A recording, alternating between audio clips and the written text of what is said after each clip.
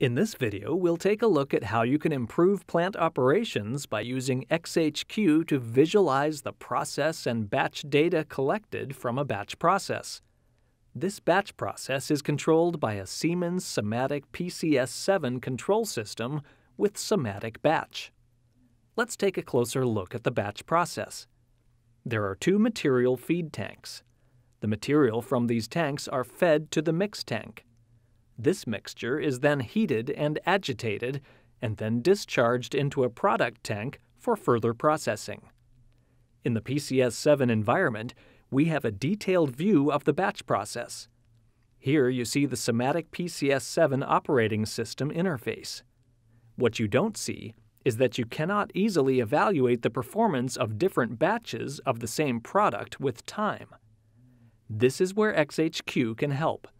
XHQ enables the user to create a simplified process graphic view to reflect the previous PCS7 detailed schematic. From this view, we can navigate to different screens to quickly see if there is any batch-to-batch performance degradation over time. When we click the link to Batch Explorer, we see all batches that were run of the same product. We can apply various filters to see specific batches.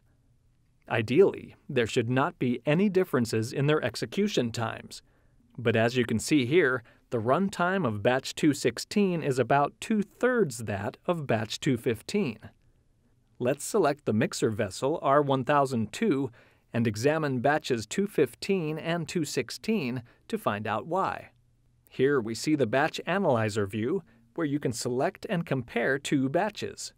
By doing this, we can clearly see differences between the run of batch 215 and 216. The heat phase of batch 215 was twice as long as 216.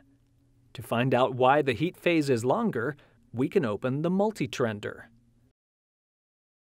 The multi-trender compares key parameters of a phase across batches: RPM, material in reactor, and mixer temperature, to determine possible causes of these differences. The results show the reason for the longer runtime of batch 215 is likely the temperature of the mixture when the heat phase begins.